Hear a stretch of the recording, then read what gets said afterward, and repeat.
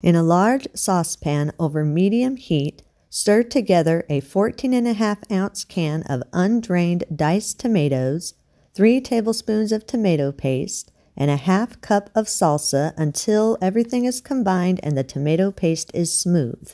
Stir in salt and pepper to your desired taste, 1 teaspoon of ground cumin, 1 teaspoon of chili powder, 1 teaspoon of garlic powder, and a half teaspoon of onion powder until everything is fully combined.